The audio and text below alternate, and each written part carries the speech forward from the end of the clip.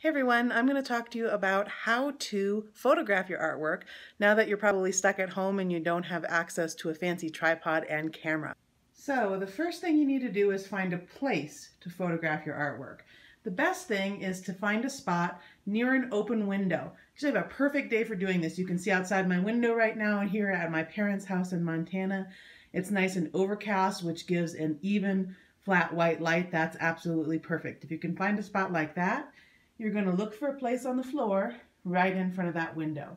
If you don't have a window like this in your house, you can also take it outside and find a place that is shaded but still bright. So in other words, you don't want to be out in bright sunlight or necessarily inside the dark shadow, but you want to have something that is even lighting outside.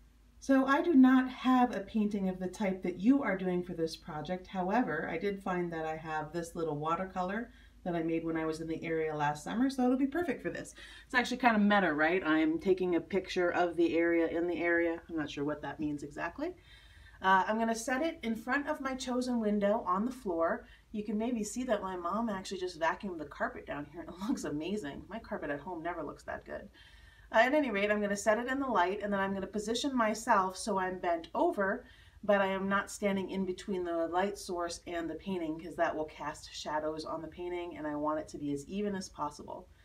Then with my camera held parallel to the floor, so I'm going to slowly move in here so that I'm as close as I can get in the window. And then I'm going to tilt it back and forth, up and down, until I get all the edges as even and aligned with the sides as possible. Once I've done that, I'm going to push the shutter, click. Take a deep breath while you do it. That'll help you hold it steady. And I've got my photo. But what I really need from you is a nice clear photo and even light that's as big as possible.